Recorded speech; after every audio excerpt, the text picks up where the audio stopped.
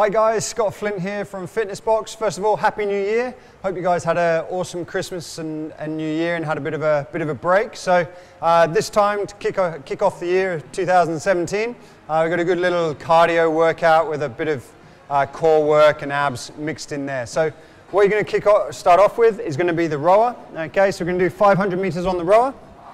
With the rower, be sitting in, strap your feet in. The key here is to make the stroke as long as possible.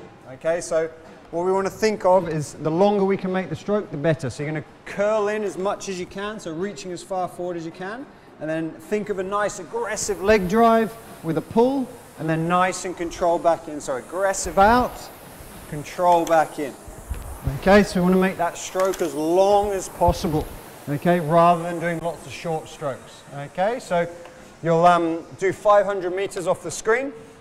As soon as you've done 500 meters, you're going to come off and we're going to go into a hollow rock. Okay, so you're going to be sitting down.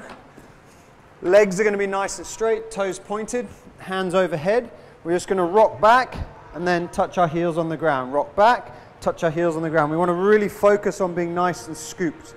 Okay, now if you struggle overhead, you can pop your hands either straight out in front, do the same thing, or we can have our hands just next to us just to spot that movement. Okay, once you've done your hollow rocks, you then move into a renegade row.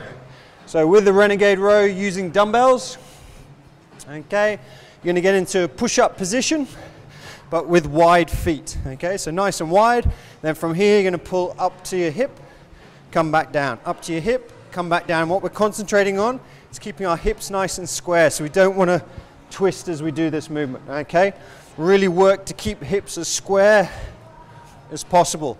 Now if you struggle with the weight, you can do it with just hands, okay, up to opposite shoulder. Okay, once you've done your renegade rows, last part is our grasshopper. So you're going to be push-up position again, and then we're going to bring one foot through and just touch the outside of your foot on the ground, come back down, other foot through, back down, okay?